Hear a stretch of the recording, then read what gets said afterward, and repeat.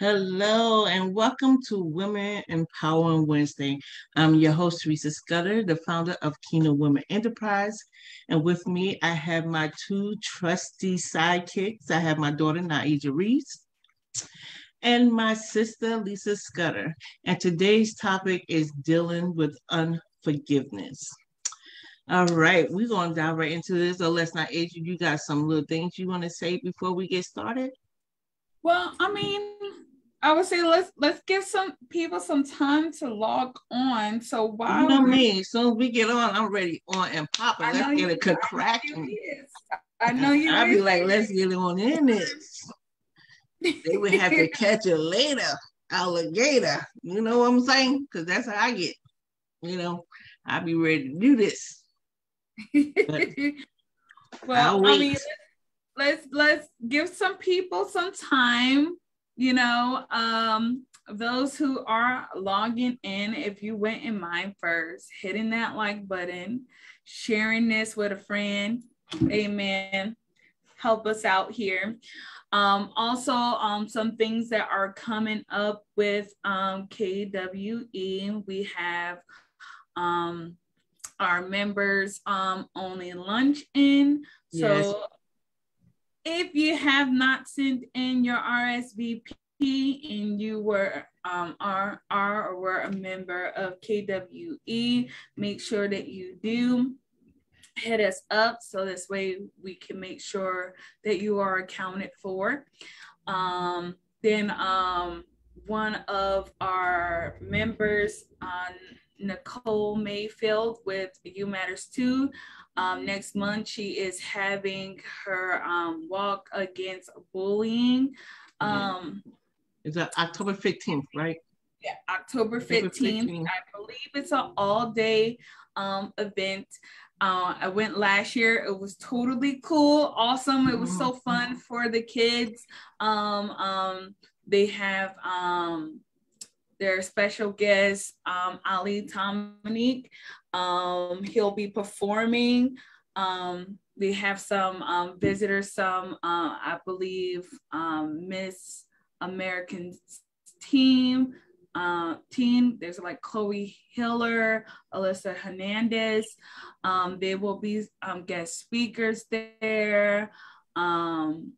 I think Dr. Tara Armstead, she will be present. She will be a guest speaker there. Performance by Bella, she will be there as well. They have people who are part of the team of DJ Dangerous, Just Energy, which was really awesome for the kids. They do like bubble runs and have them dancing on stage and have different activities for them. So it's going to be fun. It'll be at Centennial Park in, I believe that's Peoria, Arizona. Peoria. Yeah, it is Peoria. Okay, yeah, because for me, like Peoria, Glendale, and Phoenix, they just be all run together, right? They all run together. So come out October 15th, Centennial Park, and help You Matters Too as they stomp out bullying this year for their anti-walk against bullying. Also, we have our Kingdom Sewing School campaign running. If you have not seen the ads, look on our page. I will actually play just a little video clip sent in by our president of our Hades board. Let me just get that video up, and I will share that with you guys. Hold on, let me get my screen. This is why I like what it's called. I prefer Streamlabs because all I have to do is click a button. Here on Zoom, you got to do a lot of clicking. Here we go.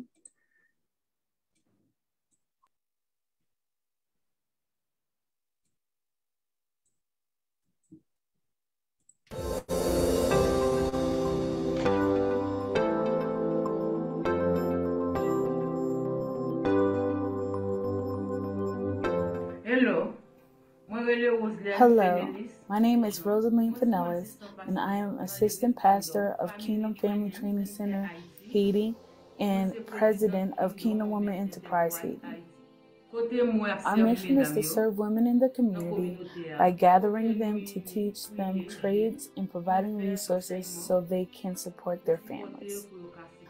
One way we would like to help these women are by building a sewing school. With your donations, you can make that dream come true.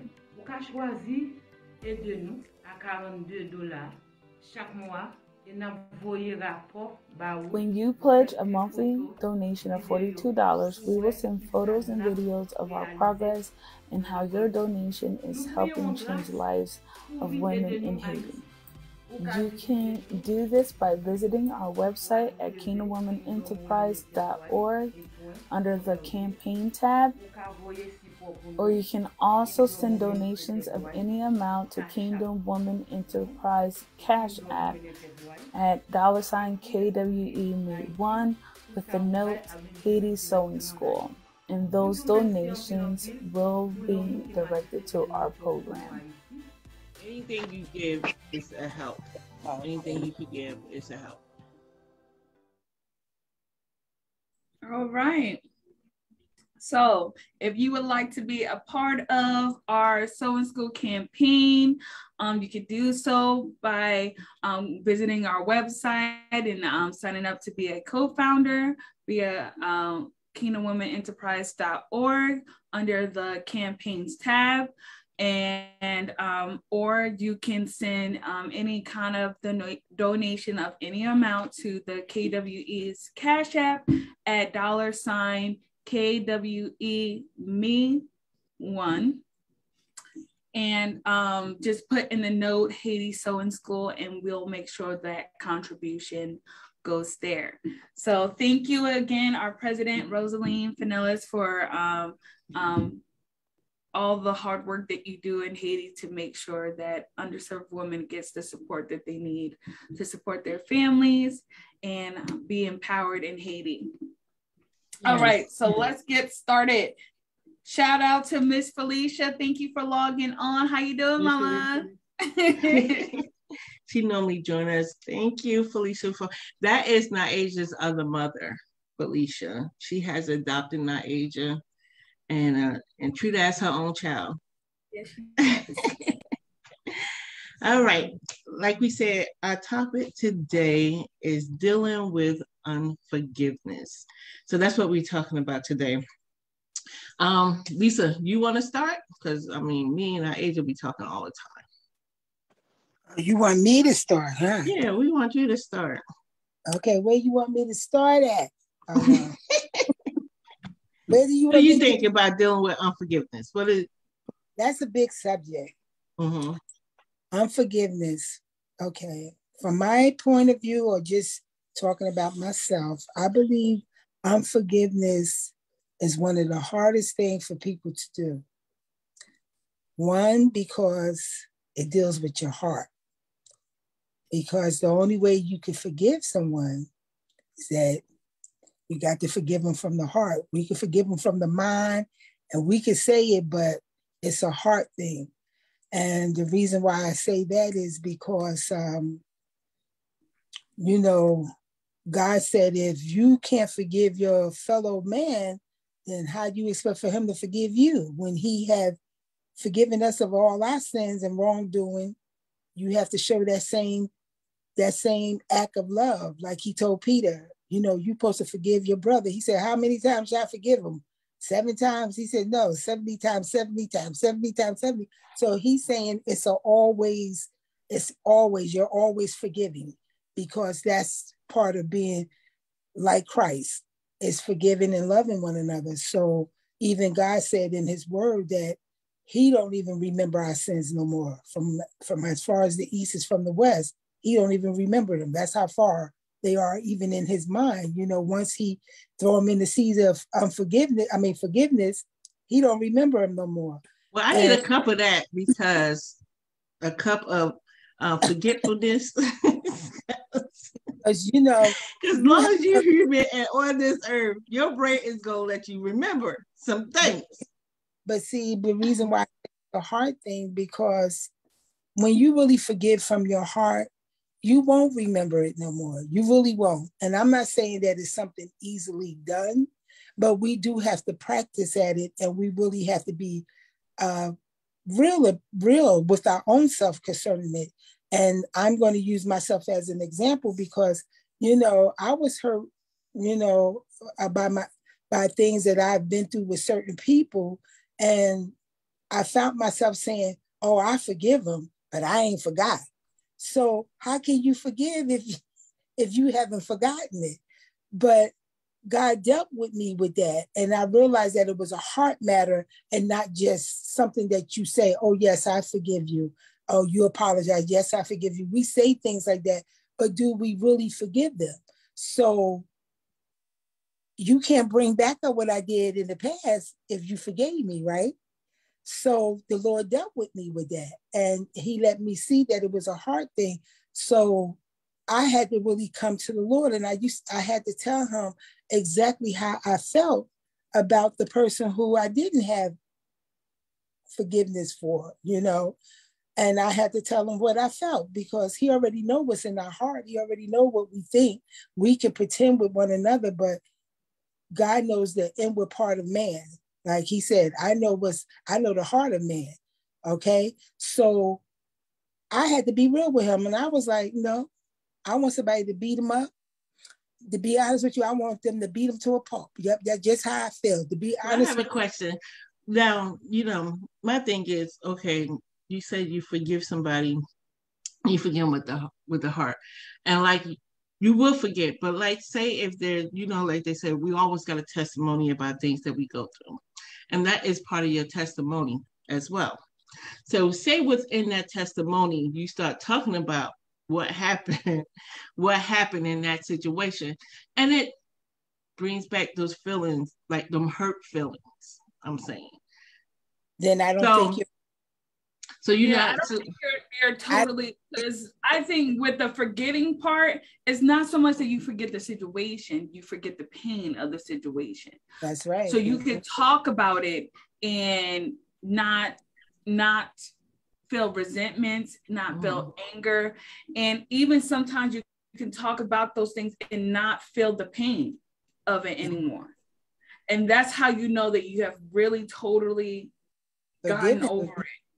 Yes, you've forgiven that person, and you have also gotten over the pain of the situation. And so there is nothing that is holding you, keeping you in bondage, because there are things that you have encountered in your life you could talk about, and it doesn't bring you tears. If any kind of tears, it's tears of joy and thanksgiving of how God helped you to overcome it. Yes. But when it's coming from a place of pain and you're still talking about it, brings you hurt and suffering, that means that you still haven't recovered from that. Yes. But what about trusting? Now, say about if you forgave and it doesn't hurt you anymore, like a situation or whatever you went through in a situation, and you forgot and you forgave and you cool with that person, y'all cool, and y'all probably even chit chat a little bit here and there. But what about trusting that person? Do that come along with being like forgiveness? I think that's where people get mixed up. When, okay, just because I forgive you does not mean that our relationship remains the same. Because just because I forgive you, it does not entitle you to the right to have access to my life. It doesn't entitle you to have my friendship. It doesn't entitle you to have my trust either. I can forgive you. I can let things go, but my trust is something you would have to earn back. This is reconciliation, not forgiveness. So just like true. Even with God, He can He forgives us for things that we did, but there still is a reconciliation process. We still have to let go of some things. We still have to turn for some things. This is regaining that trust. That's rebuilding. We still have to rebuild that relationship. Alicia said, forgive and move on. Forgive and move on. Well, you forgive and you can move on, but a lot of times, sometimes God would bring them same people who have hurt you to see if you really have forgiven them. He'll bring them back to you, because you can say, oh Lord, because everything to me is still a testing. It's still a testing and a progress that we have to progress and overcome to get to the next level of where God is calling us. So we say, oh, I forgave him, and yes, I am, and I've been, and it could be 10 years later, and right, and God will bring that person back to you, and they might even say something or do something that used to cut you or touch you in a way that you'd be like, see, that's what I'm talking about. But he would still bring that person. He could bring that same person back just to see where your heart still is concerning that person.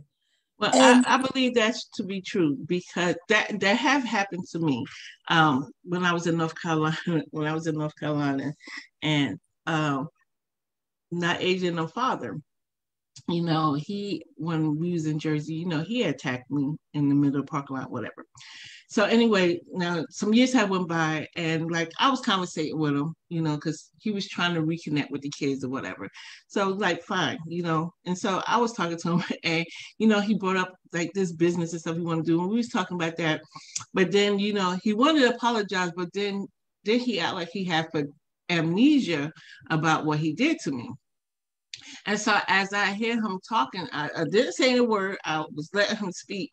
And as he was talking, I was getting pissed off.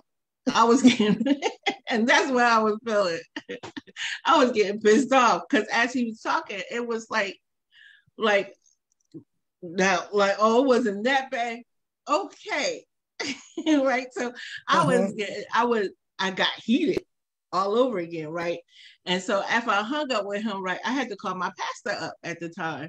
And I was like, talking to him, and I was so mad, I was crying, right? And I was like heated, and I was crying. So then he was saying the same thing, Teresa, you have to really let it go, and you have to move, because even though what happened with that, of course, he's going to have a different say, because he don't want to really face the reality of what he did. That's right. So you have to. He's still. Yes, he's right. So you have to realize you have to be okay with that and move on. But at that moment, no, I was Because unforgiveness keep us in bondage. That's what it will do. The other person could care less, really. How you feeling, if you feeling anything, if you forgave them. Because sometimes they'll do dirt to you and come back and ask for a favor. Excuse me, can you be like, you know you want to say the N-word. Excuse me, N-word. Are you for real? So it's really it's for you to be free and for you to stay. And I'm telling you, God dealt me with it, and he dealt with it with me, with many people. That's why I keep telling y'all I go to the left and I have to have these conversations because, the flesh be saying slap them one good time, but in order for me to really know that I have forgiven someone, I have to go to God and I have to tell him how I feel at that moment and really cleanse myself of that and realize that and look at them the way Jesus look at us through the eyes of love, even though you don't be wanting to give them love, excuse me, you be wanting to really give them the flesh, but you look at them in the eyes of love and say, Father, they know not what they do. And that's really, I'm not saying this is easy because this is processes that you have to go through. This is you get born again, then you be like, oh, I just love everyone and I'm just forgiven. No, you don't. That is a lie from hell. Because soon as come wrong to you, that old nature be like, it's a process.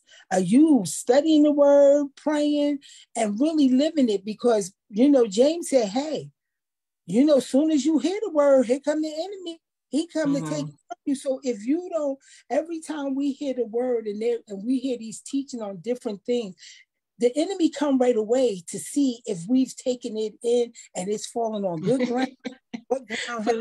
Felicia said it's like you drinking poison and thinking the other person will die.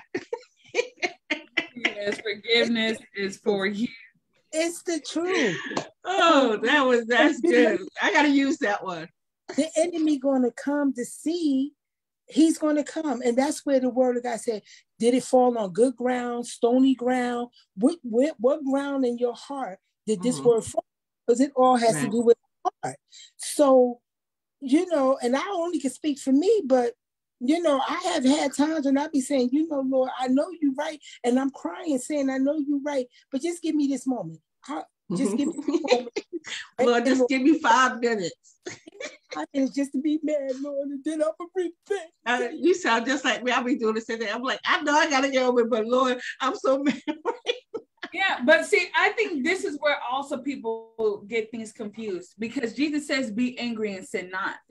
So you getting angry is a natural reaction because even Jesus got angry. Yeah. It's when you allow that anger to turn into resentment, to turn into bitterness, to turn into jealousy, to turn into hate, to where you're actually wanting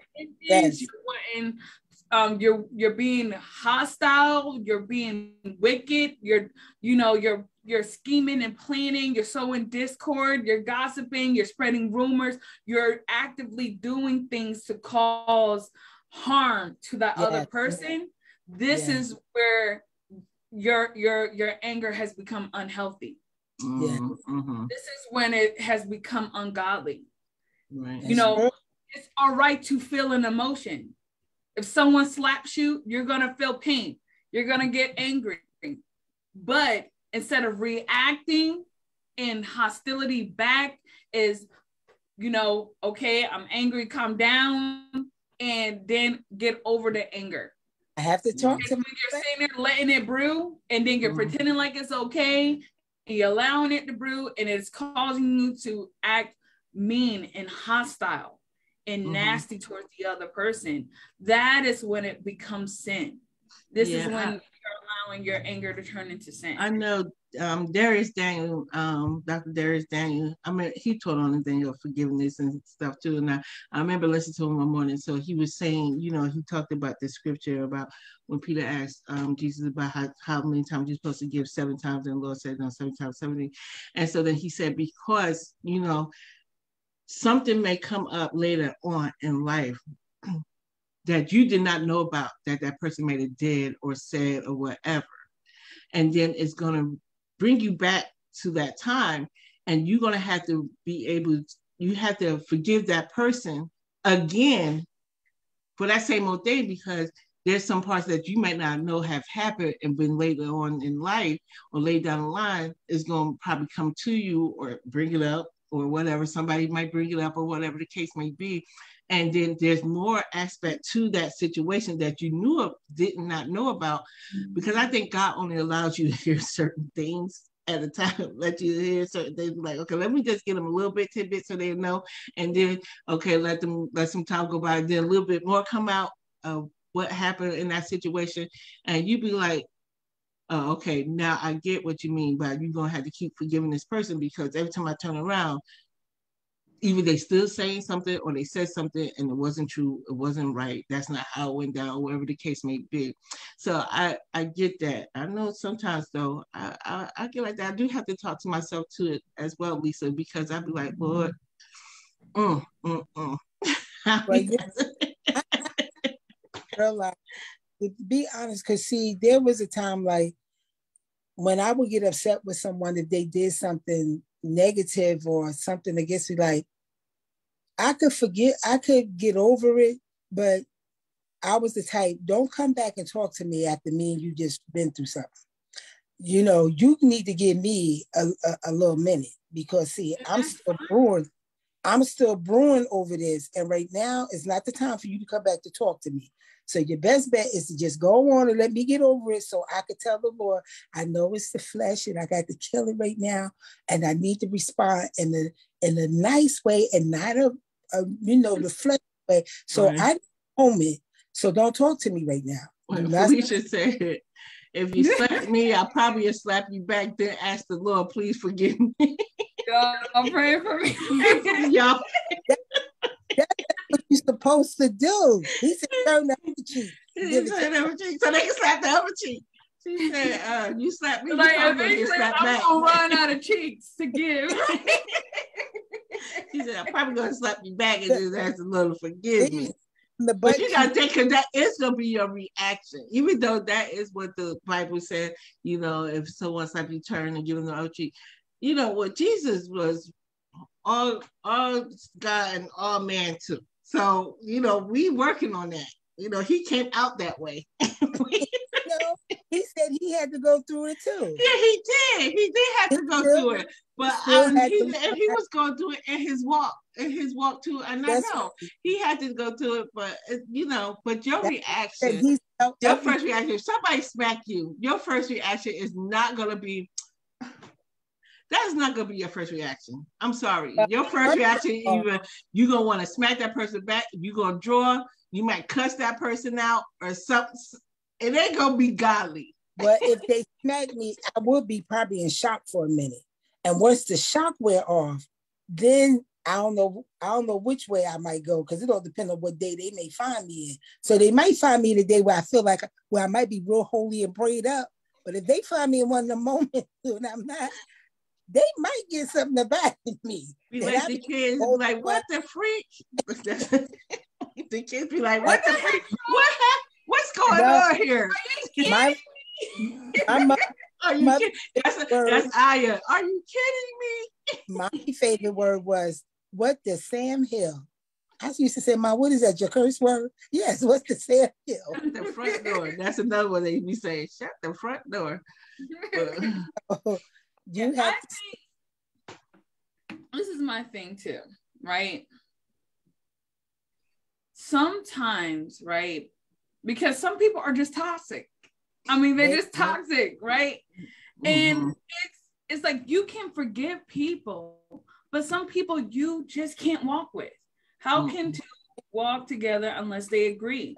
And there's some people that you're just not called to walk with in life.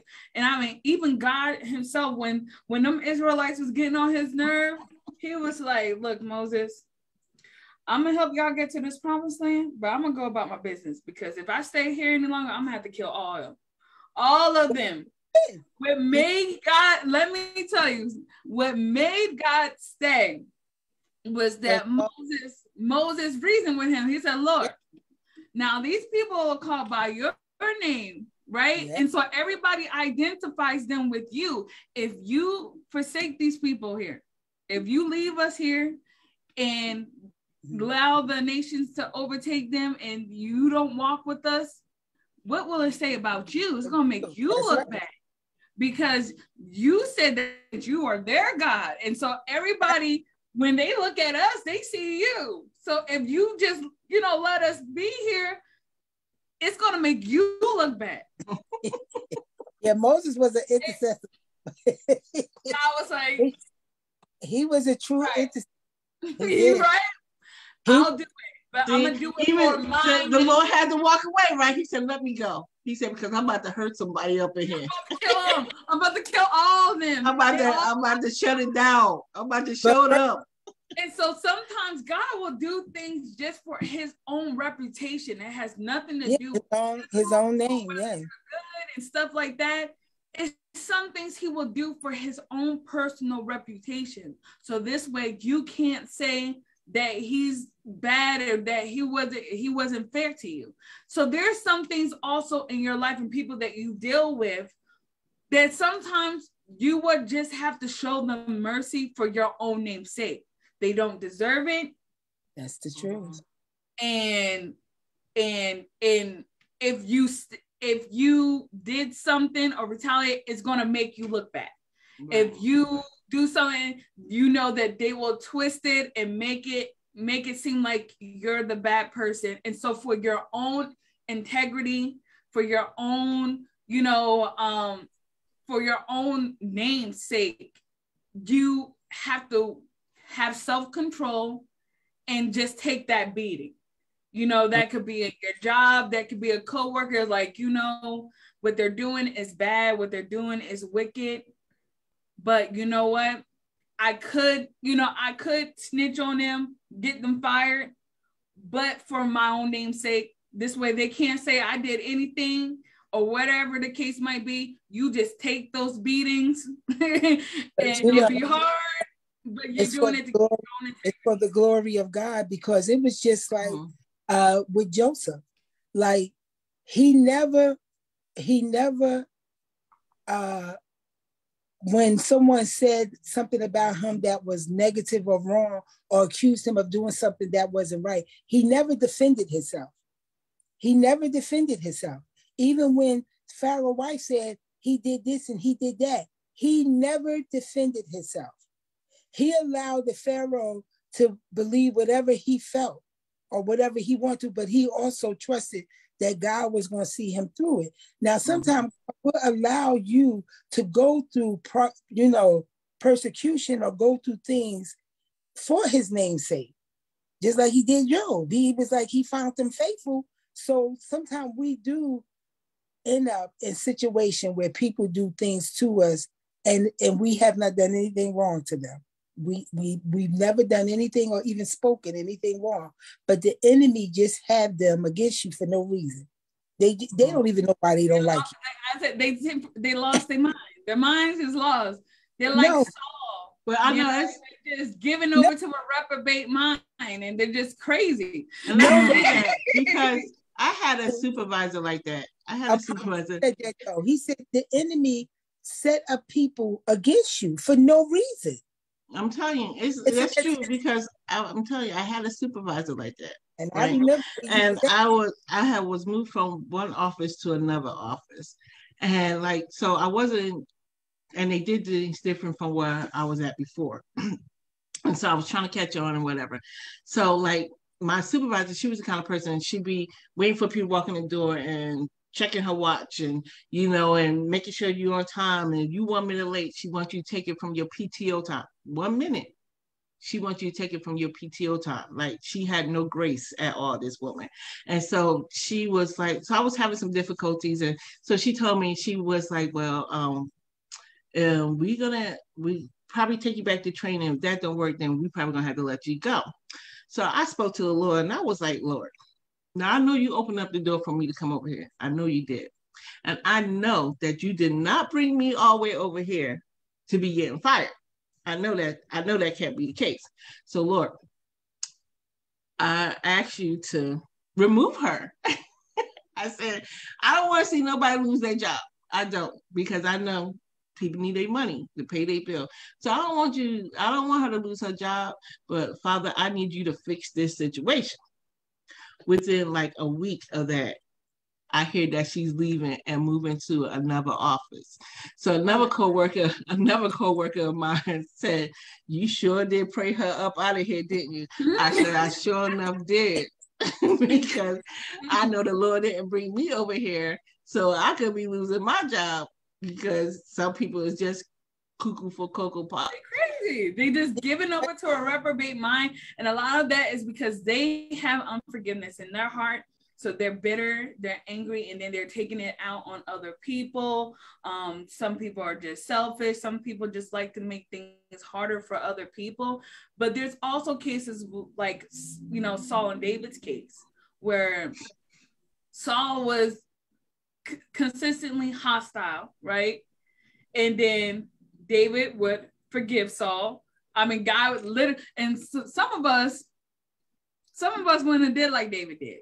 Some of us would have said, "God delivered Saul into my hand. I'm about to kill him. I'm about to take care of business." Okay. Like, thank you, Lord. God is on my side. God is on my side because he placed him here. So that means that he wants me to kill him. You know, that's how some of us would have took that. That's a sign from God. That's that I'm supposed to kill him. And that's how some of us would have took it. But I mean, literally, God delivered Saul into David's hand 3 times. 3 times. Saul to let him know that he could have taken your life 3 different times if he wanted, but because he was humble, and see, he really loved Saul, and he knew that he was God's servant. He had every good intention. He had every good intention for Saul. He was looking out for Saul. Matter of fact, he even rebuked his own armor bearer and said, "Who's your armor bearer? You should be killed because you let your Lord be delivered into someone's hands, and his whole life could have been taken. I shouldn't have been able to get this close to him. You should be, you know." So he rebuked his own armor bearer and everything like that. But one thing I would say, they don't make men like that no more.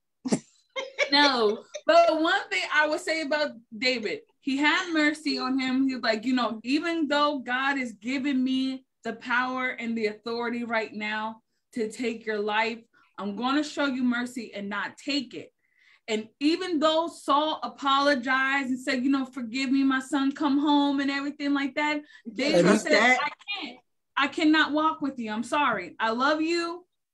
And he called him Father back. I love you, Father. I care for you, but I cannot walk with you. I can't. I'm going to go my own separate way, and may God judge between you and I. So sometimes there are situations where it's like, sometimes being merciful is being away from that person. Like, look, because if you keep on doing what you're going to do, you're going to provoke me to a place where I'm going to be nasty. That's right. I have to guard my own heart. It would be unwise. It's just stupid for me to continue. I keep giving you this chance. You keep behaving the way that you behaving. It would be stupid of me to just, it's like literally I'm giving you the door. At this point, I cannot blame you for treating me how you're treating me, because I already know that you're doing what you're doing, and I'm choosing to allow you into my life. So any kind of pain that I endure because of this, I can no longer blame you for this. I'm inviting you. Yes. And I'm dealing with the consequences of continuing this relationship with you. I know, like the church I was going to, I hear a pastor taught on that, the pastor of the church. He taught on that, and that was one of the things he was saying too. He was like, you can forgive people. You can forgive them. That don't mean you have to be their best friend, go out to the cookout with them, go shopping with them, whatever. You can forgive them and move on. You know, you don't have to be where you have to be constantly around them all the time or hanging out and dealing with them like that. You can forgive them and just keep it moving.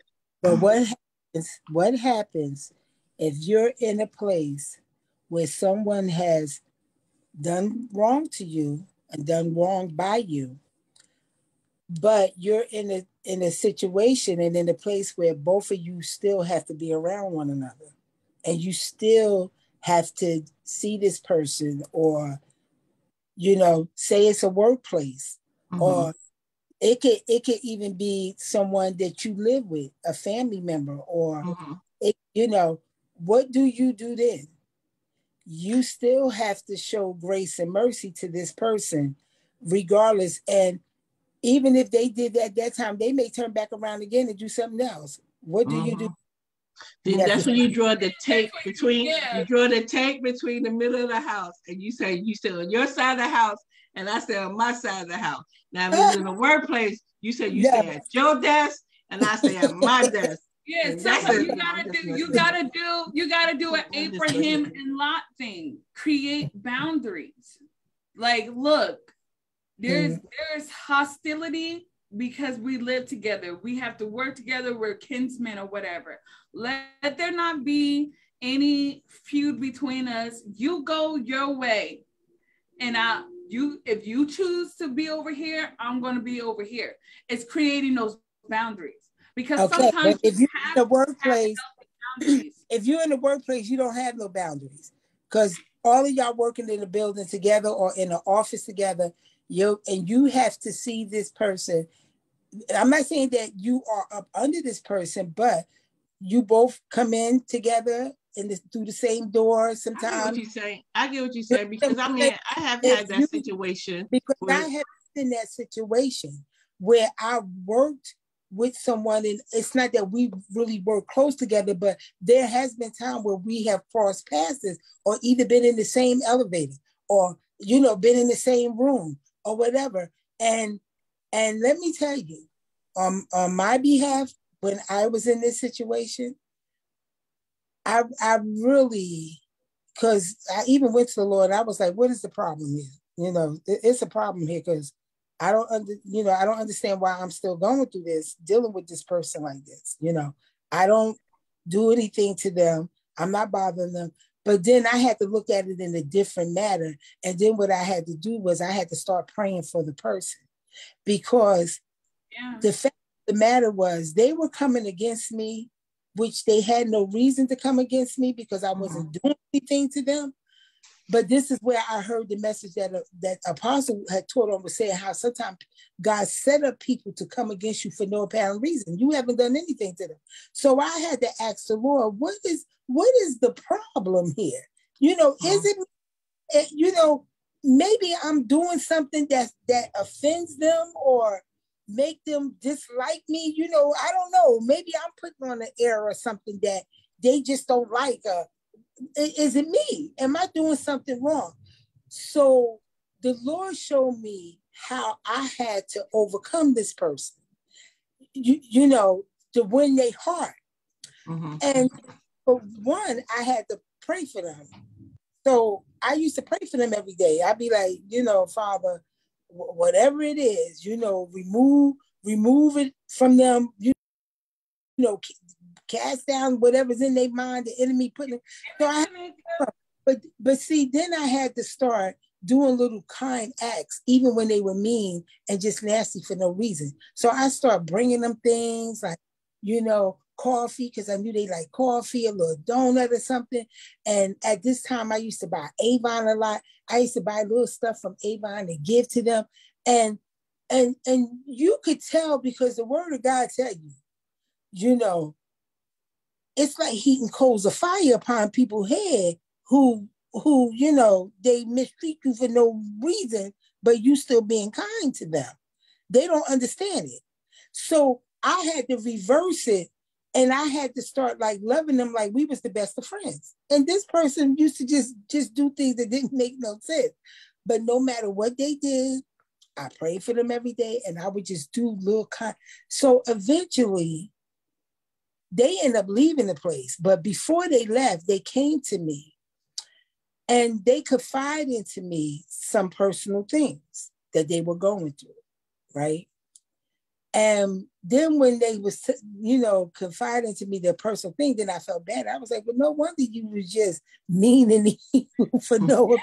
Well, why are you taking it out on me? But the Lord let me know the reason why it was being taken out on me, because he knew that I was born again, when nobody else probably in the the company that I was in was born again. He knew I was, so he knew that I can take what they were doing to me without acting back in a fleshly way. And I was like, okay, Lord, but you know what? Well, why, don't be doing stuff like that. That ain't nice, because. But he knew that I could handle it. So when the person confided to me, I prayed with them. And you know what they told me? They was like, you know what? I've never met nobody like you before. I said, that's Jesus, girl, because you just don't know.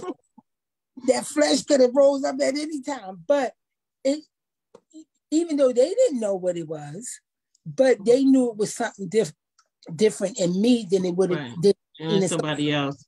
Because of the fact of the way that I reacted to what they did. Right. So that's what I'm saying. When you are in a close environment with someone where you can escape, like, I mean, if you got a job, y'all both got to get there and y'all both work there. So what are you doing when you Devin said that she had the same problem too, and she prayed for the person, but originally she said she wanted to transfer in from wherever she was at. Yeah, the Lord opened the door to transfer her. So that she could get away from that evil spirit. And the way I see it too, it's just like, okay, some, people are under the influence of the evil one, whether, it's some that goes on in their life, they're full of anger, hurt, whatever the case might be. And so they're given over to that, what should bring us peace and joy, even in the midst of what is that, opposition like that, because we're aware. And so now that, once you understood, okay, this person's gone through something and their mind is totally given over to the enemy, because you have that understanding. Instead of getting offended by their actions, this person's heart is sick. Their mind is sick. They're just totally in their self. And so this way, you instead of getting offensive, you get defensive. Now you're wanting to defend that person from the enemy. Like whatever the enemy is doing to this person's heart, mind, however the enemy is trying to destroy their life using bitterness and unforgiveness, whatever it is, Lord, deliver them, set them free, instead of getting reacting to them, responding to what the Holy Ghost is saying. And this is why we have to walk in the Spirit in all things, because the Holy Spirit will give us those downloads like, look, no, don't react. Like this person is going through something. This person, and also the Holy Spirit makes you aware of people's mindsets and their attitude. If you think about even with Jesus, when he was healing people and stuff like that, the Holy Spirit made him aware of the people's hearts. Look, if you do this is how they're going to respond. This is how they're going to act. And he was like, how long will y'all be wicked?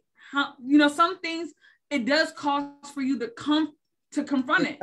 You have to be about it, because some spirits is just Jezebel spirits, and as long as you go unconfronting it, they're going to continue to be manipulative, trying to control, intimidate, dominate people. Some people are just full of pride. There's nothing that you can say, speak to them that will get through to them, because their hearts are so hardened. Some of them their hearts are so hard, and there will be nothing that you can say to them, and their minds are just totally delusional.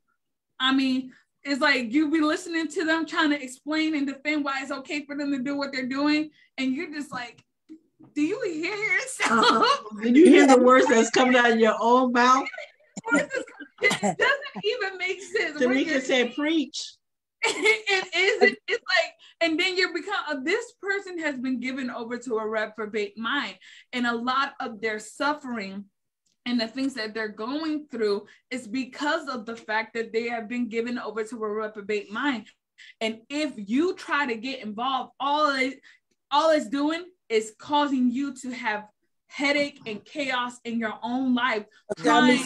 When you see a person like that, would you pray for them? You pray for them. Yeah, you pray for them. But some people, God will tell you, don't get involved. There's a reason why they're going through what they're going through. You know, that's why Jesus said, if they don't receive the message from you, let them be like a tax collector. But then they be like, oh, but you're supposed to be a Christian. How you gonna act like that if you're a Christian? All that is manipulation. That Jesus do. What would Jesus do? People that says that be cracking me up. They crack me up all the time. Oh, you supposed to be Christian. Jesus will lay for you and cast out that demon. So come here, let me lay hands on you. Come on. You being Christian ain't got nothing to do with the fact that I'm gonna just go leave you right here where you at. Right, and all it is manipulation, and you're being like, it pretty much it's just like when it says about the devil, he comes as an angel of light, and no wonder why his workers will come off as workers of righteousness, like they're trying to tell you what is the right thing to do. But they full of this. Really, they're just religious. They're using the word of God, manipulating it, so they can get what they want or get the reaction that they want from you, or to take advantage of you. Yeah, Felicia was like walking the spirit. I never knew you, but that's why we have to, because sometimes we have to discern spirits and know what type of spirit we're dealing with. And there are some spirits that there are no compromising, no nothing. You have to just rebuke them and tell them go back to the pit of hell. and leave them there, because some people have really given themselves over. Like, girl, you walking in that crazy spirit, ain't you? Because yes, I mean, like, especially like if you read about the spirit of Leviathan, which is pretty much the spirit of pride, right? It literally says, will you reason with this person? It's like, and you not end up on a leash. You wind up being the person in bondage, trying to deal with someone whose heart is pride. All that is like they all they want to do is debate. They're not trying to come to a compromise here. All they're wanting to do is continue to argue and debate with you so that they can pull out of you, get you out of character, and then try to demonize you. And so it's like, and you'll see that very common in narcissistic behavior. You can't compromise and give in to that person. First of all, you have to be confrontational and be straight up, call them out on what they're doing. And you cannot be friends. It's like, are you going to befriend Leviathan? You're going to end up, hurt. You're going to end up in pain. You're going to end up suffering for it. So someone who's like that, the Bible clearly tells you, don't do that. Don't do that. It tells you how to deal with someone who has a selfish heart. As a man thinketh in the mind, so is he. So if you meet someone who has a selfish heart, it tells you, don't drink for them. Don't get favors from them. Don't take their kindness, their kindness that they're trying to show you when they're giving you stuff and they're acting like out of love and you're their friend and stuff like that, and they're trying to give you. He said, don't do it. Don't take from them, because you're going to regret it. You will regret it. You will regret it. As they're doing for you, they're counting up the debt.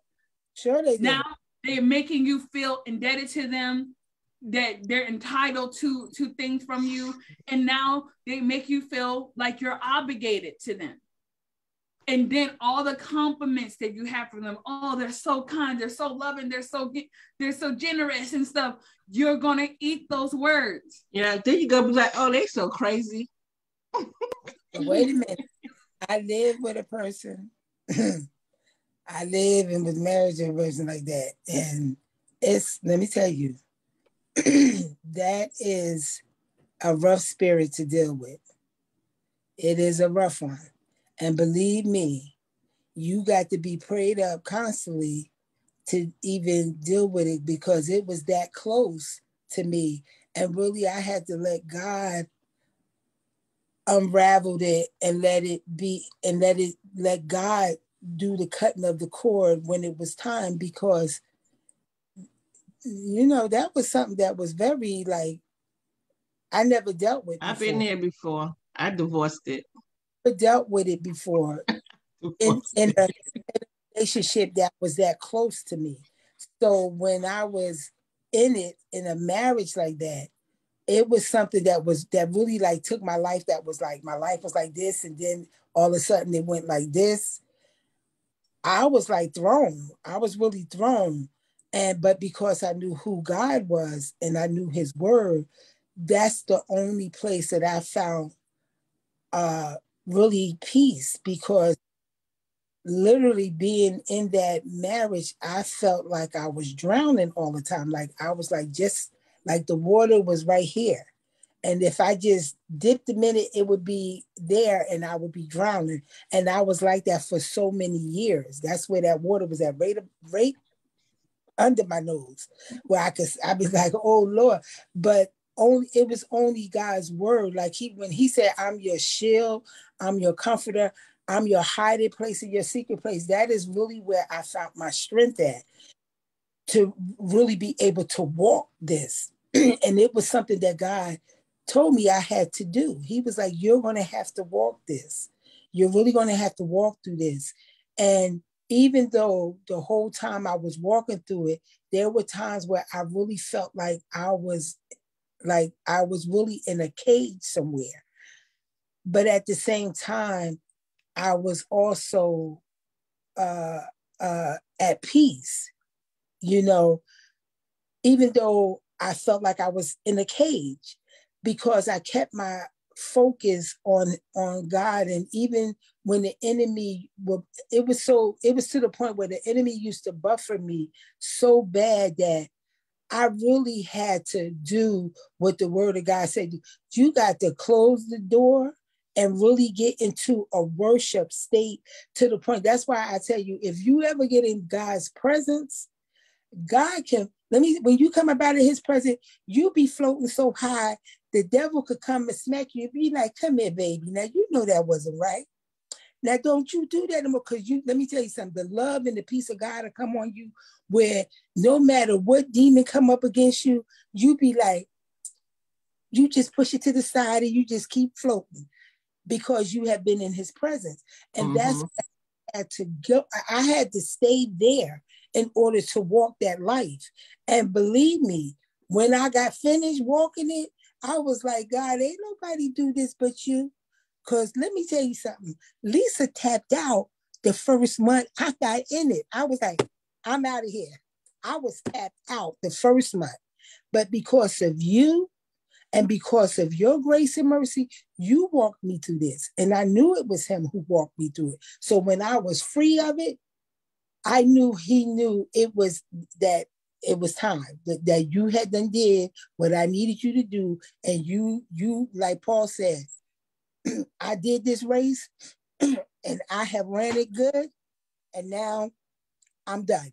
So that I have fought the good fight, and I did. And he let me know that you did what I needed you to do, because he told me that all this word you've been taught, okay, you're gonna have to walk it now, because you sitting there being fed years and years. But what have you been doing with this word? You ain't really had no life experience that made you have to really like press in. I mean, we had little difficulties. Oh, you and the neighbor ain't getting along, and but I'm talking about when this thing is so close to you that you have to sleep next to it every night. Okay. And you ain't got no other bedroom to go to. Okay. Or God telling you, no, you're not. You're going to stay right here. You're not going to sleep nowhere else. You're going to sleep right here. What do you do? Do you want to kill him at night and say, oh, I don't know what happened. He must have taken I don't know what happened. He just stopped breathing in his sleep. He slipped and fell. He just stopped breathing in his sleep. I don't know. I was asleep. Oh, got over his face. I don't know. I don't know why his face he's mark always been is a on heavy his pillow. sleeper. Maybe he was crying in the pillow and smothered his own self. I don't know. What do you do? So what do you do? And that's why I tell people sometimes you do have to get yourself it, it's not something that is just like automatically done. We have to press into it. And sometimes when you hurting and your heart is hurting, that unforgiveness in there, you got to really press through this. It's like you coming through all kinds of spirits to get over to the other side to say, "Whew, Lord, I made it through and I really forgave them." Alicia laughing. Yeah. Let me tell you something. That is so true. I could look at that person today and I could feed them. I could do this and there is nothing. When I say there's nothing in the heart of unforgiveness or resentment, there's nothing there. I could love on them. If God chooses for me, what do he do? What do you do when he said, oh, let them back in? Let them back in because they ain't got nowhere to go. You be like, wait, that's from the devil. That ain't from God. I'm sorry. You trying to put me back into bondage? It reminds me of a saying that someone told me. Some things God gives you the courage to go through it, and then some things God gives you the courage to get out of it. Mm-hmm. You have to be able to discern the difference. A lot of times, you know when it's God want you to go through it because you want to leave. You want to leave. You ready to go? I'm done. I ain't got no problem leaving and getting out. And then God is saying, no, stay. And then it's the things that you are, Lord, I believe, I can, if I just try a little harder, I can save them. I can make them better. Lord, I know with your help, they will be better. If I just show them your light, Lord, they will come to you. They're going to come, God. They're going to come. And God is saying, leave that fool alone before this relationship destroys you. Yeah. Before this relationship kills you. Before this relationship ends your life. Before you lose your mind. I have both of those situations. I had that one situation when I was in Texas.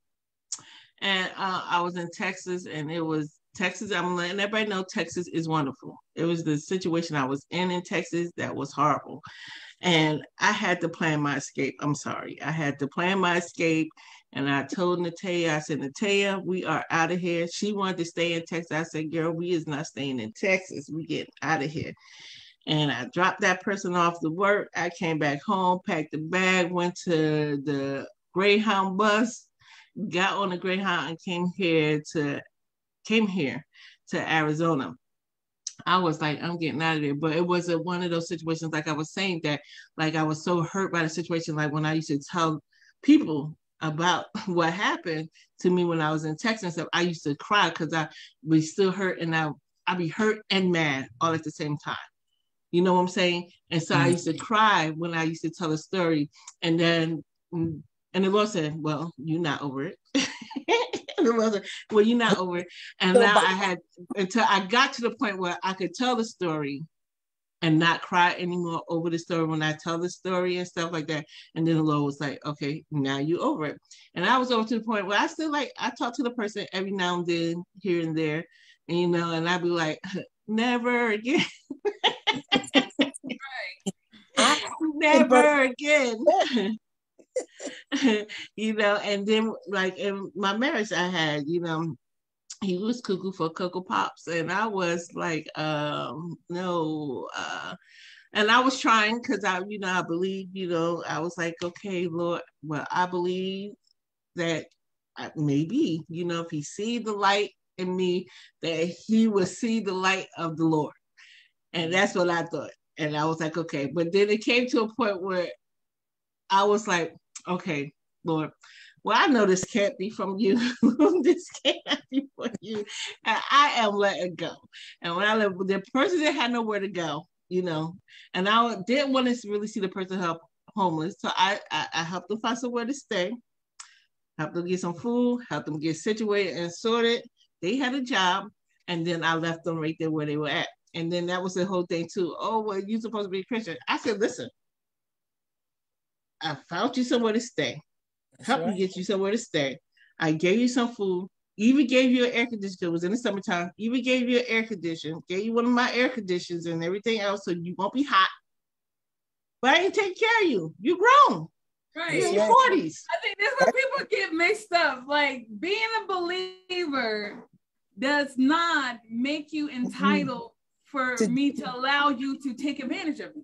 That's not what I'm called to. So back to the person actually went to my pastor and told my pastor that I do them out, right? And so I was like, well, if you live with them, you would have thrown them out too. If you live with them, you would have thrown them out too. I'm telling you. It's like, okay, something. She didn't throw him out, because if you help him find a place of their own, help them with some food, even gave them an air conditioner so they could be cool in the heat, I have shown you all the grace that you need to be shown. Because you are a mature adult and you had a job. So you are capable of doing the rest of the things that you need to do for yourself. So you didn't throw them out. You found them somewhere that was theirs, so they can no longer be in yours. So you didn't throw them. Well, at first I did like kind of throw them out, but I figured, you wasn't coming home at night, that you had somewhere to stay. So I figured, well, wherever you've been staying at night, that you should be able to take your luggage with you, your bag, your couple of bags that you had here with you, and go stay where you've been staying at night. So that was just my thoughts and my feelings on it. But then eventually I did help them get a little place and, give them food, gave them, and I was like, I felt like I did my part. That's right. And I love right there where it's at. It's like sometimes too, it's like we end up in situations that we have no business being in. True. That's true. So sometimes when we realize the part that we played in us being in the situation that we're in, it takes away from us having the nerve to get mad or being upset or being unforgiving about what we dealt with, because it was our own disobedience that led us there. That's and, true, that was what that went to Texas. Yeah, because that's what helped me to, forgive my ex-husband. It was like God gave me all kinds of warnings not to marry this man. Sent all kinds of people. No, this is not a good idea. You shouldn't do this, right? But I was disobedient. I got into the marriage. I got into the relationship, and it cost me. It cost me a lot. It cost me my hair. It cost me my mental state, all kinds of stuff. And I suffered a lot from it. And then when I was like, you know what?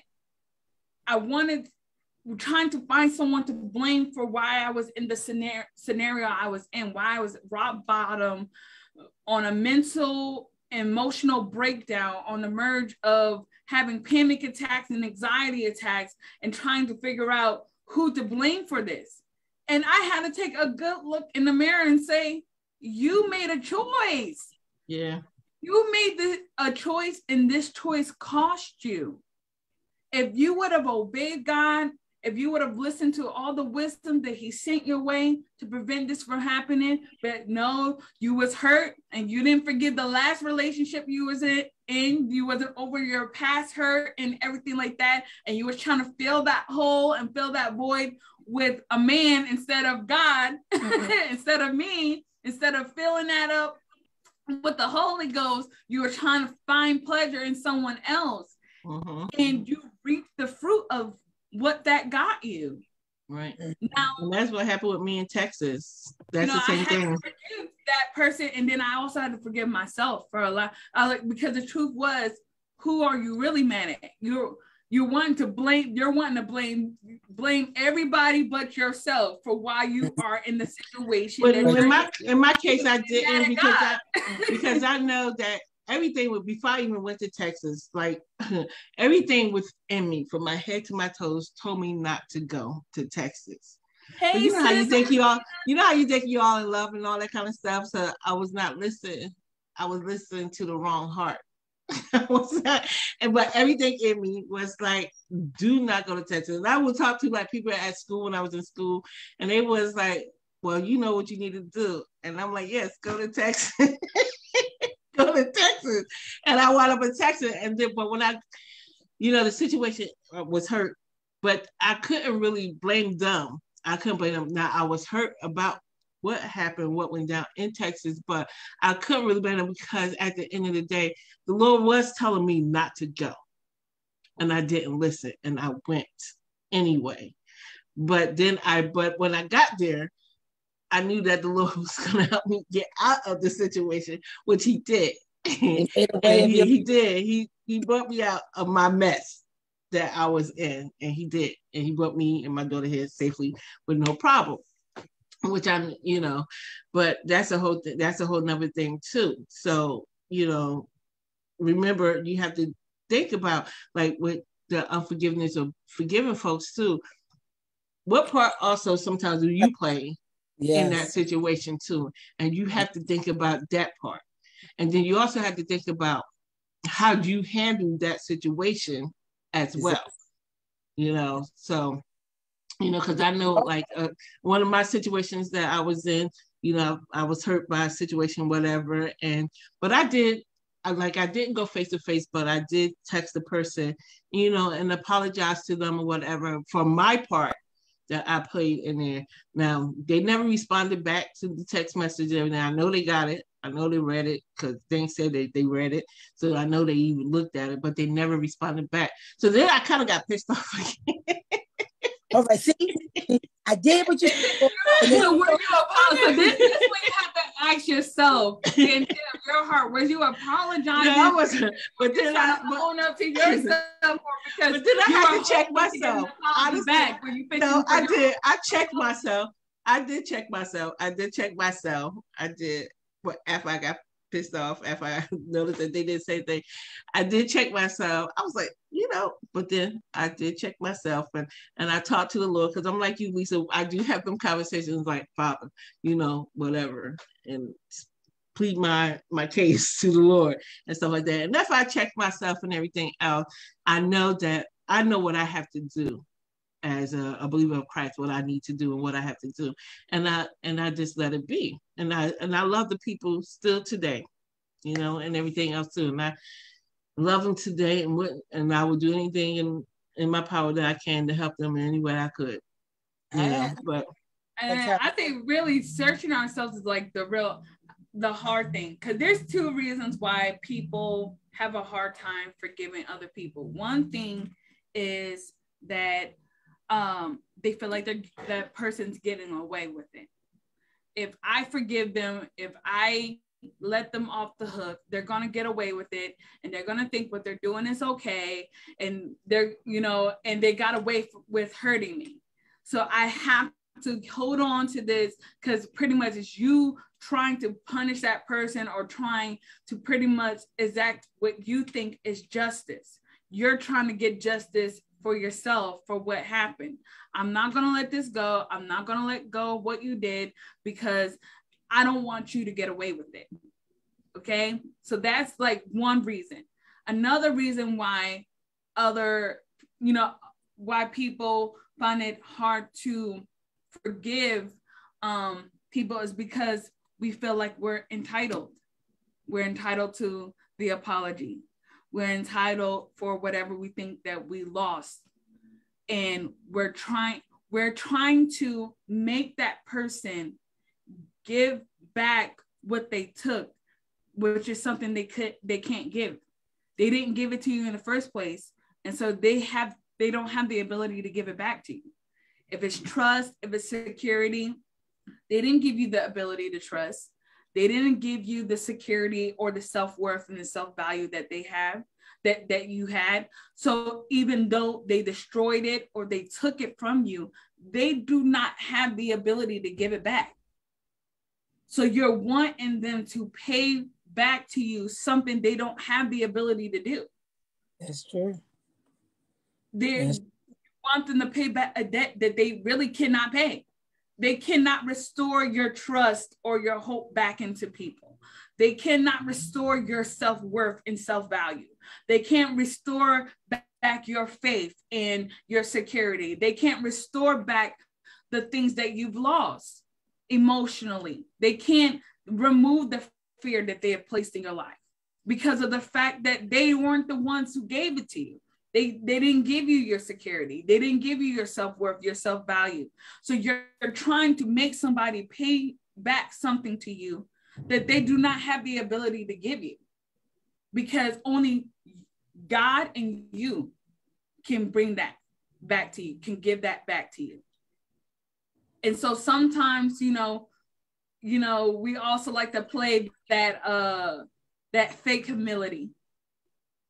We're saying we're sorry and trying to be the bigger person, really because we're fishing for an apology, or we're fishing for that fulfillment of feeling self-worth or feeling good, or wanting to be right, or really what we're wanting to do is have that person identify the fact that they hurt us.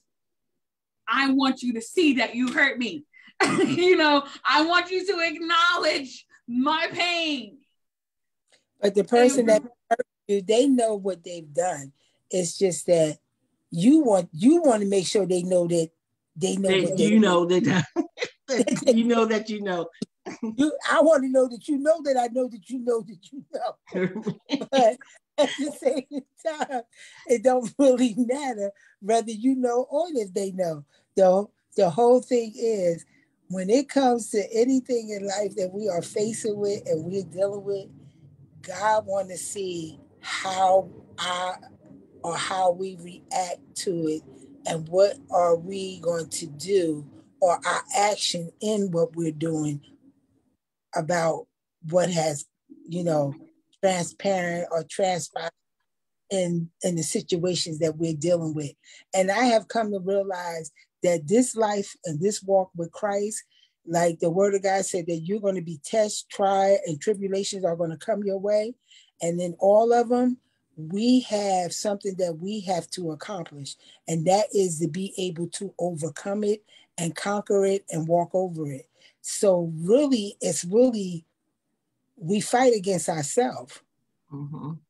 Comes to the things of life that we're dealing with, because if we really cast them all over to God and really give them over to God and just be honest with him about it, he'll help us through all of it if what we did. But a lot of times we don't do that at first. When we're hurt or anything that transpired in our life, the first thing we do, we talk about it, or we react in a way that causes us to want other people to say, you're right and they're wrong, because everybody want to be right or wrong, and we want the people who are wrong to admit they are wrong because we are right.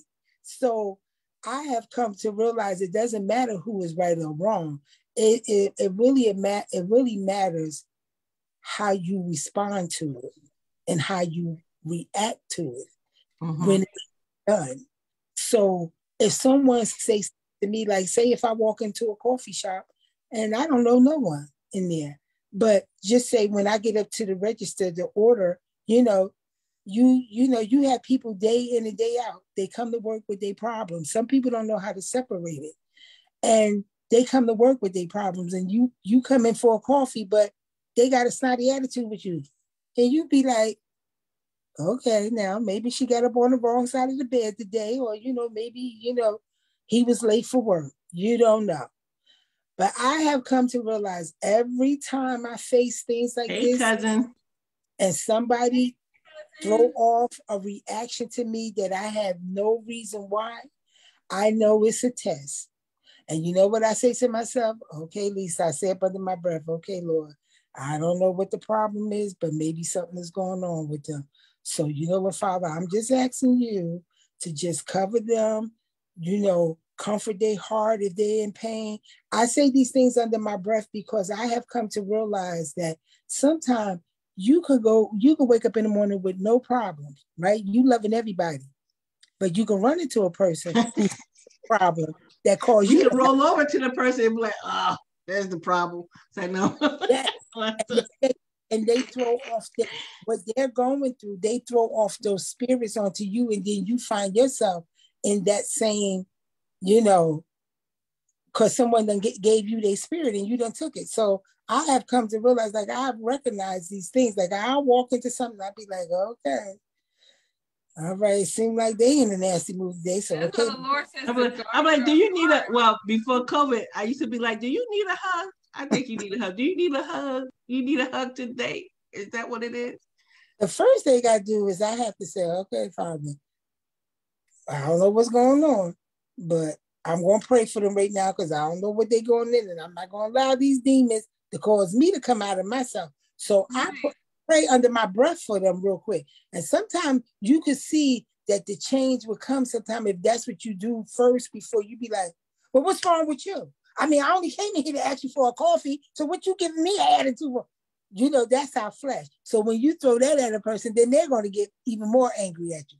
So when you see that, I have, you know, they'd be like, oh, well, what do you want? They come with these attitudes. I'll be like, oh, I just want a coffee. And I'll be like, oh, well, thank you so much. I appreciate it. And the whole time they giving me a whole lot of shade over here and just being nasty reason. And I'd be like, well, you have a Lisa said they throwing her some shade. That's right. You using big words, Lisa. Shade. Big words. She being hip. Hey, she's talking about shade. They throwing on for no reason, then you know it's what you been watching? Who you been watching on TV talking about real shade? partly cloudy in here because there's a lot of shade. When it's real sunny outside. Someone being extra. Read all about it. Where's the newspaper at, right? Somebody threw the newspaper boy at. All right. I'll tell you.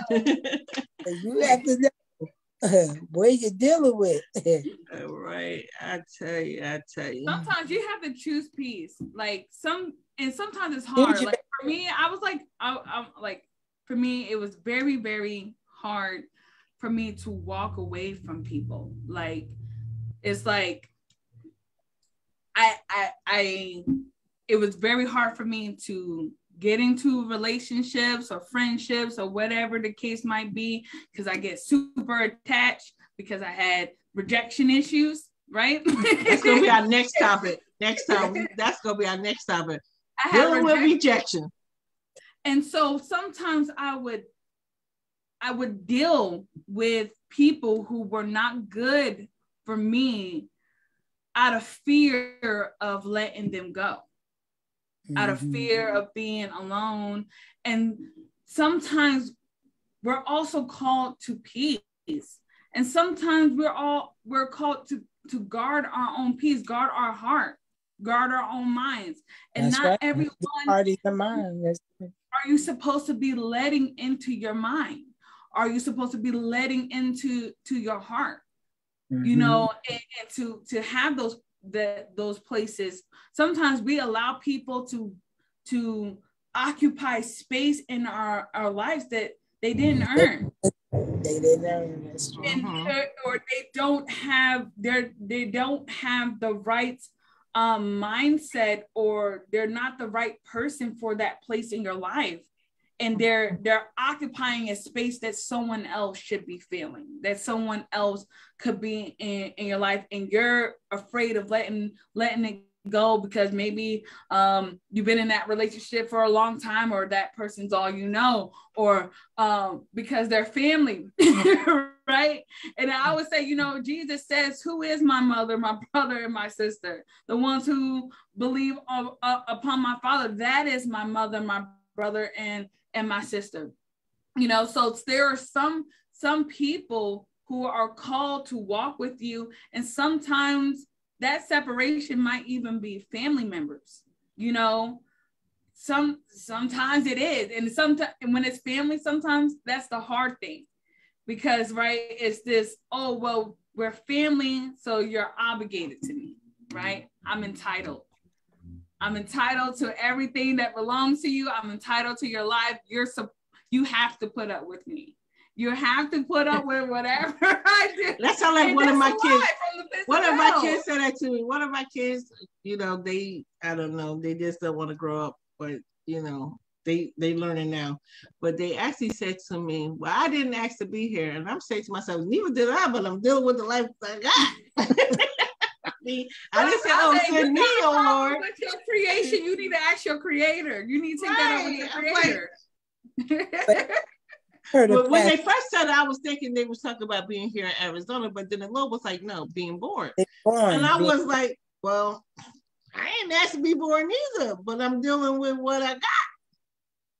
But whether you was asked to be born or you was planned to be born, it doesn't matter. Life still come, and you still have to learn how to grow up and maneuver through life. But at the same time, I heard a pastor say that you are not supposed to have a lot of friends.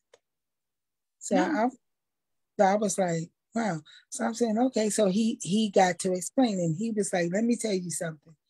He said, in your lifetime, you will only find maybe 1 or 2 friends in your life, because a friend is what the word of God said, that sticks closer to you than a brother and that is willing to die for you.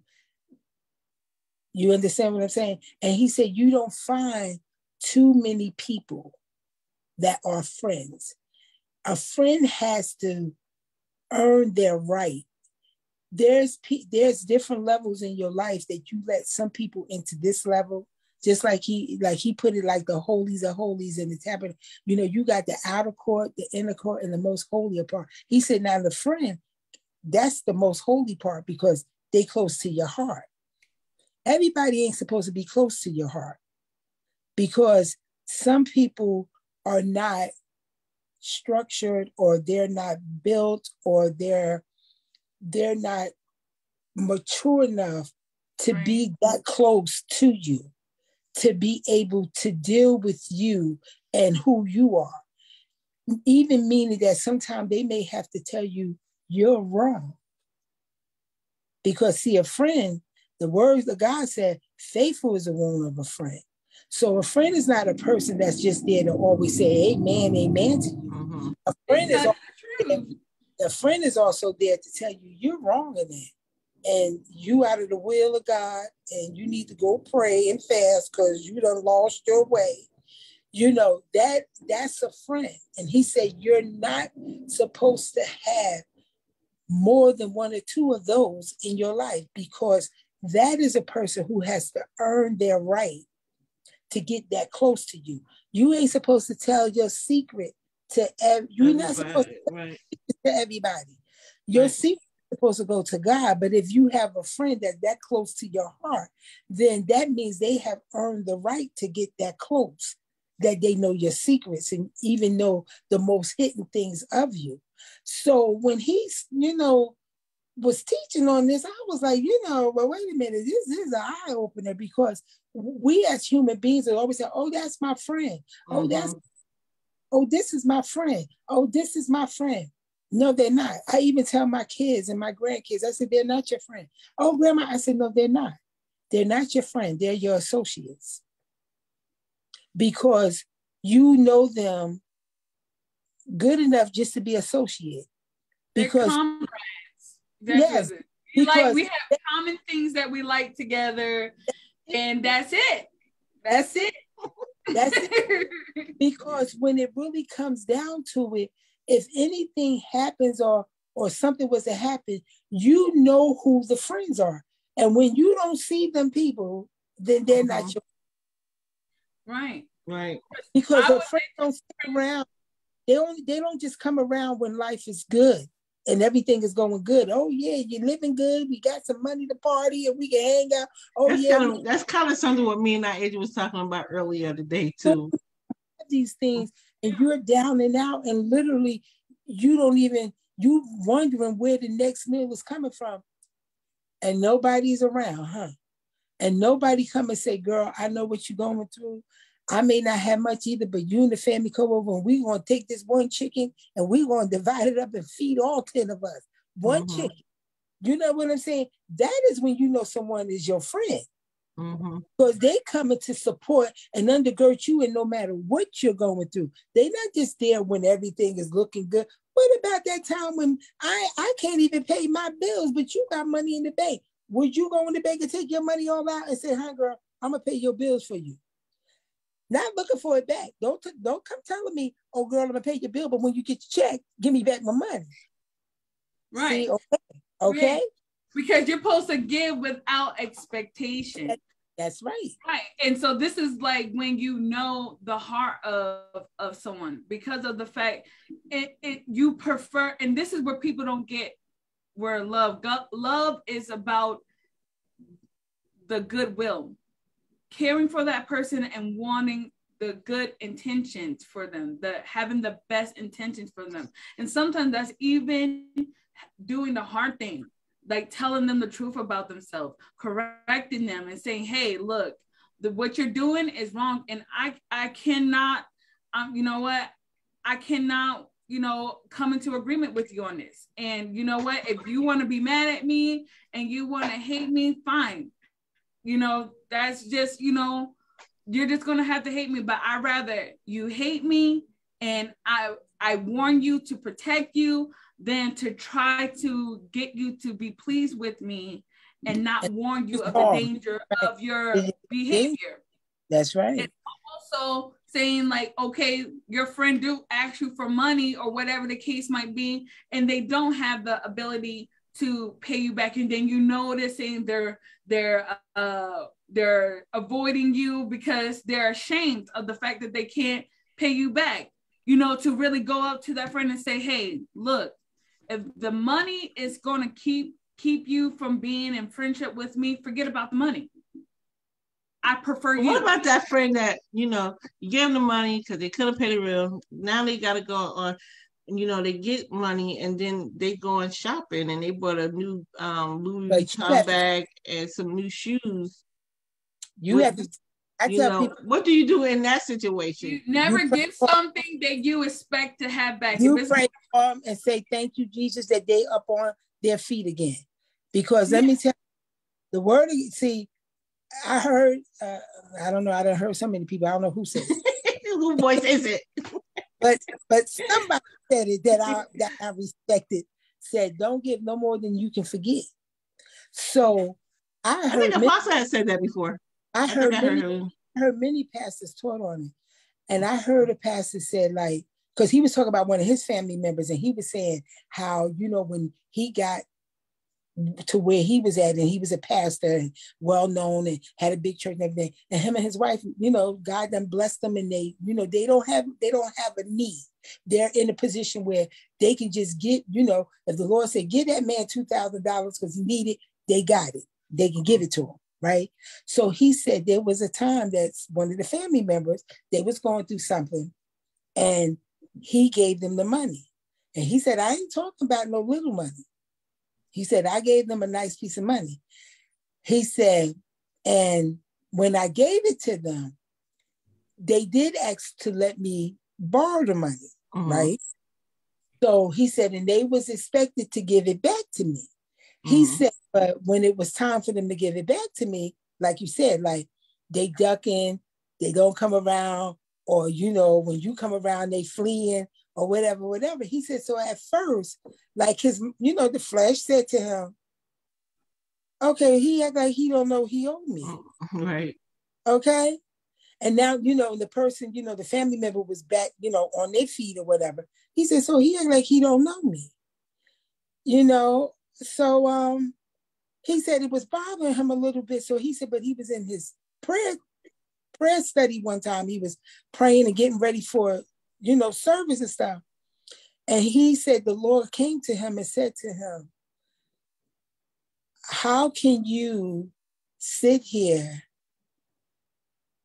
and feel like you have a problem with him not giving you back the money with all that I have blessed you with? He said, regardless if he said, lend it to me, let me borrow it, it don't matter. But he was saying what the Lord was trying to show him is that you gave it to him because I gave it to you and gave you enough where you should be able to share it. I don't give it to you to hoard. When God bless you, he bless you to be a blessing unto others.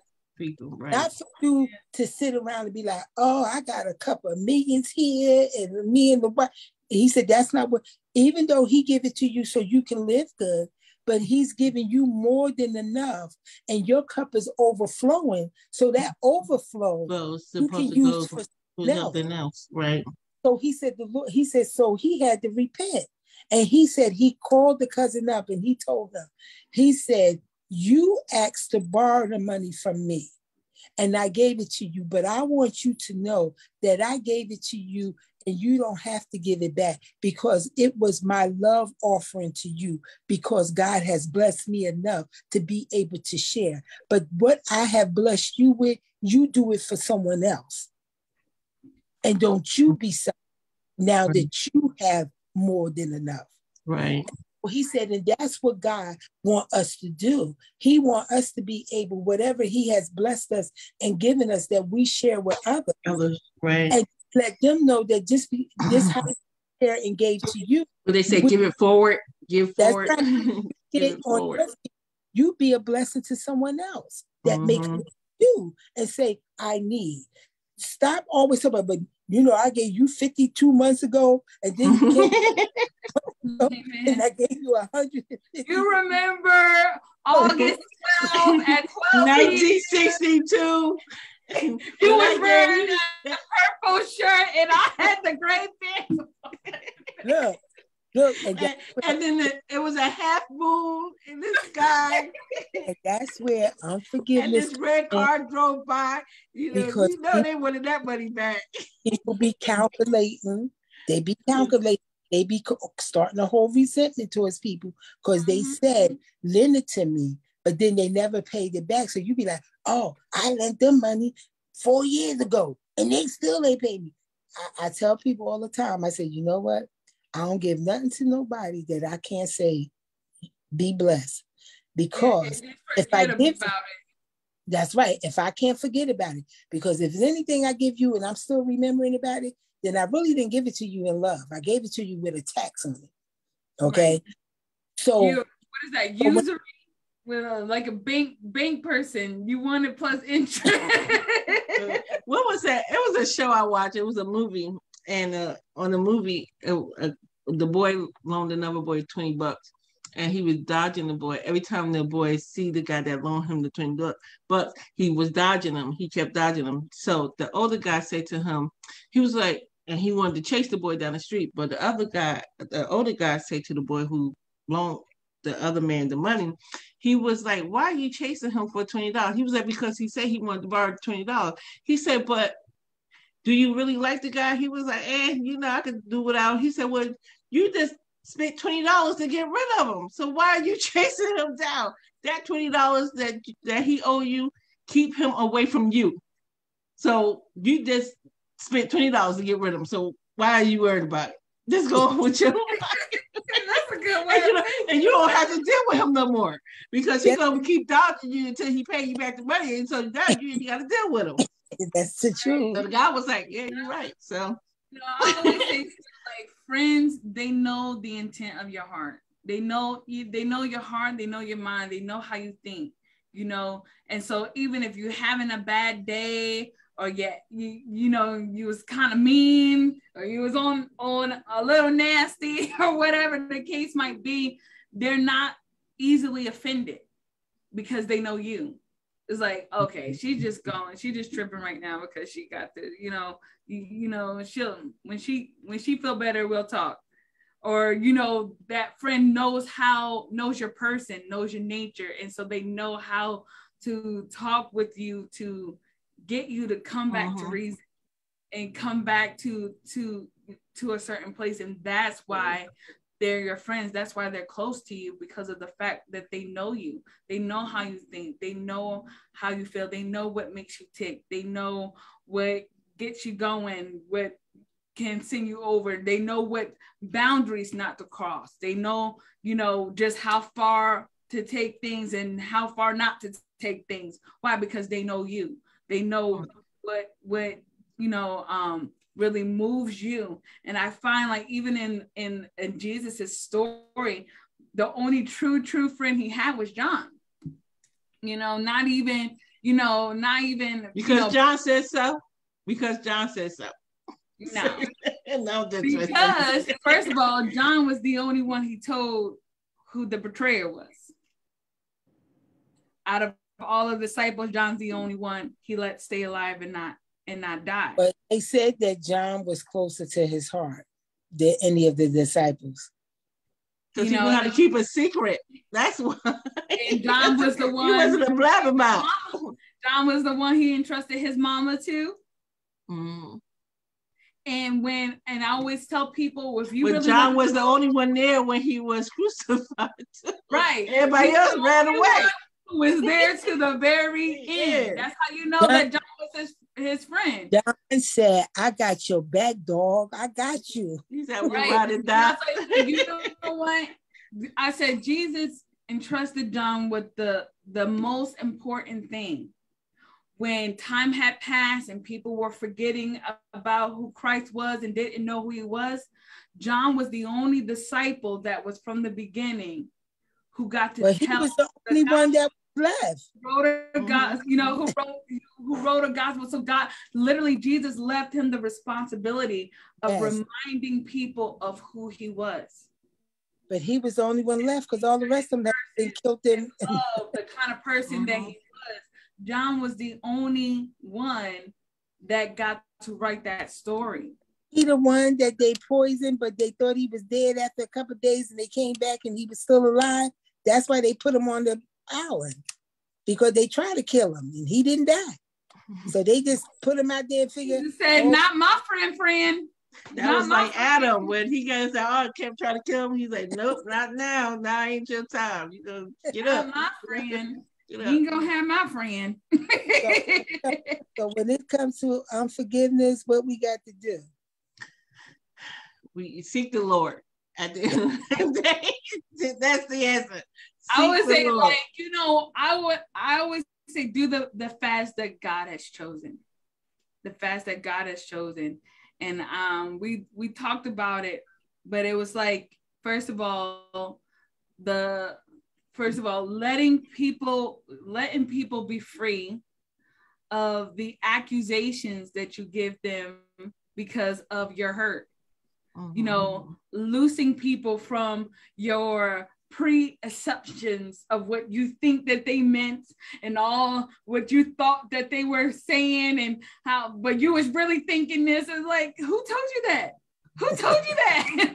But you're coming out of your hurt place. And so you're making false accusations and of people's intentions and what they think because of the things in your heart. When you start recognizing how you're mistreating people and you're hurting people because of the fact that you're in pain and you're making accusations, you're having the wrong you can see you on the screen. Daddy. That's my father in the back. That's Elliot Scudder. Everyone, Dad, you on Facebook Live? Say hi. Get it, Granddaddy. But when you realize, okay, you're making accusations against people because of your own hurt place, it starts to make you examine your ways. And then also when you start to realize the kind of burden that you're putting on other people, with unrealistic expectations, you start to develop unrealistic expectations of other people because of what you think people should be in your life. Your idealism of what a good friend is, your idealism of what a good father or mother or sister or brother is, your unrealistic expectations and burdens and weights and pressure you put on people to fulfill a place in your life that God is supposed to fill and be something in your life that God is supposed to be. So then you're putting your burden and all the pressure of all of your undealt with issues on the people who do love you, who are called to walk with you, but you are making it hard. You're making it hard for them because of all of your unrealistic expectations to guard your heart because you've been hurt. You know what is a good scripture for people to pray who feel like they have unforgiveness towards people? They need to pray Psalm 51. Because that is a psalm that David prayed when he was going through all the trials and tests with what he was going through. And Psalm 51 was a was a prayer that I prayed until I was able to really come to the Lord with a clean heart and really, really come before him without having that animosity and unforgiveness in my heart from the person who I went through the problems and stuff with. I had to pray that psalm every day with I need to pull it up. It created me a clean heart and renew the right spirit. I had to pull it up. Yes, so we may not know it. And I had to pray that psalm every day until I got like a release in me that I could really even come to God and really even come before him, because sometimes when you got unforgiveness in your heart, you can't even pray to God. You know, you be like, you be so mad, you don't even want to say, well, God, can you help me? Not with that, you be so mad, you just want to complain about how they did you wrong. Yeah. So all God is hearing is you complaining how the person did you wrong, not how you going to forgive the person and help you get over the hurt, to mend your heart and stuff like that, so you can get over the hurt. No, you're just complaining to the Lord how they. I know you said vengeance is Lord, yours, Lord. To be vengeful, and that's why I say, you know, if people would come to the realization that there's no right and wrong, and you don't hold the whole truth, because you're seeing everything from just your perception only, not the other perception, not the other person's perspective. So therefore, you don't have the whole story. You just have your side of the story from your point of view. But there's your truth, there's their truth, and there's the truth. And only God knows the intent and the motive of every person's heart. Right. But and you know, he's the only one who can make a righteous judgment on it, because he knows everybody's motives and what their intentions were behind their actions and why they judged and made the decisions that they made. But you know, it's true what people have said. Hurting people hurt people. And this is the reason why we need the Lord in our life, because of the fact that life and different things we've been through in life and struggles and growing up, and it could have been our parents, or it could have been a family member. It could have been whatever, because everyone have a story. And all of our stories are not very good stories. Some people have grown up and they have been through a lot in their life, even coming into this world, being a child and being innocent. They have just had one bad thing after another, after another, after another. And then you meet this person when they're an adult or wherever you may meet them at, but they have gone through life, and life have brought them through a lot, and there's a toll on them. So because we don't know all of that, and we're just seeing them from where we're seeing them at, our perspective of who they are is based on what we see and what they do and what they don't do or whatever. And that's why God always say that he knows the heart of man, and everyone that we see and say, oh, they going to hell. God, they ain't going to heaven. Don't be fooled. Because even though people may do bad things, it don't always mean that their heart is bad. It's just that they're only reacting for what they know. And what they don't know, they can't be accounted for. That's why the word of God said, when you've been taught the word and everything that you have heard and been taught, you are accountable for it. Right. You can't be accountable for something that you don't know or that you have not heard. So even when it came to me, when I had to go through and the Lord told me everything that you've been taught, Lisa, you won't have to live this thing now. You done been taught all this word all these years, and now you get into a marriage and you dealing with some things you want to run. Baby, you ain't running through this. You gonna walk. I'm running. That's what you be trying to do. That's why I'm like, you're getting on my place. Yeah. So I had that scripture. All right, go ahead, read the scripture now, Adrian. Go ahead. Psalm 51, it says, I have mercy upon me, O God, according to your steadfast love, according to the multitude of your tender mercy and loving kindness, blot out my transgression. Wash me thoroughly and repeatedly from my iniquity and guilt, and cleanse me and make me wholly pure from my sin. For I am conscious of my transgression, and I acknowledge them. My sin is ever before me. Against you, you only have I sinned and done that which is evil in your sight, so that you are justified in your sentence and faultless in your judgment. Behold, I was brought forth in a state of iniquity. My mother was sinful, who conceived me, and I too am sinful. Behold, you desire truth in the inner being. Make me therefore to know wisdom in my inmost heart. Purify me with hyssop, and I shall be clean ceremonially. Wash me, and I shall in reality be withered whiter than snow. Make me to hear joy and gladness and be satisfied. Let the bones which you have broken rejoice. Hide your face from my sins and blot out all my guilt and iniquities. Create in me a clean heart, O God, and renew a right, persevering and steadfast spirit within me. Cast me not away from your presence, and take not your Holy Spirit from me. Restore to me the joy of your salvation, and uphold me with a willing spirit. Then I will teach transgressors your ways, and sinners shall be converted and return to you. Deliver me from guiltiness, and death, O God, the God of my salvation, and my tongue shall sing aloud of your righteousness, your rightness, and your justice. O Lord, open my lips, and my mouth shall show forth your praise. For you delight not in sacrifice, or else I would give it. You find no pleasure in burnt offerings.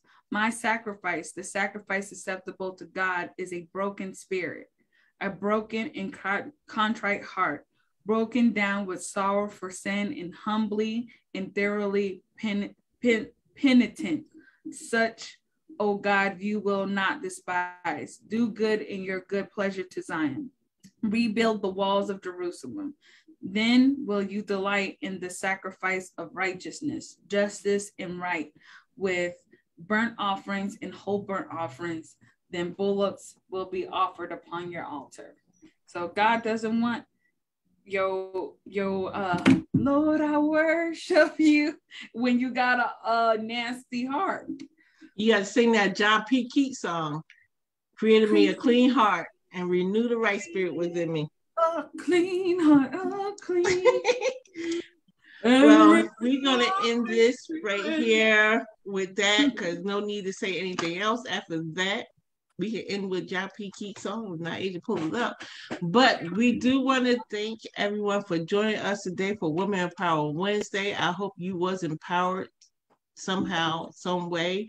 If you have any suggestions about things that you want to hear from us on our Women Power Wednesdays, just inbox us on Facebook or Instagram, or on our personal, Teresa. Where am I? Teresa Scudder. You'll find me. You'll see my picture up there. Or Naasia Reeves on her Facebook, or Lisa. Hers is under Lisa Bradley. You can just inbox us and be like, hey, I heard you guys, and I think such and such is a good topic. Would y'all speak on it? We are here every third Wednesday at noon. If we could get a replay, we will replay again that evening at 5:30. I don't know if Facebook is acting a little shady with some things, so we're going to find out what we could do about it. But just let us know. And thank you again for joining us, and we see you again next month on the third Wednesday at 12 noon. Thank you for joining us. Bye. Yeah. Adrian, you got it. You're getting it. You got it good. Yeah, I got it. I had to get through all the commercials. All right. Here we go. Now, without further ado, I introduce to you my pastor, the Reverend John P. and the New Life Community Choir. Create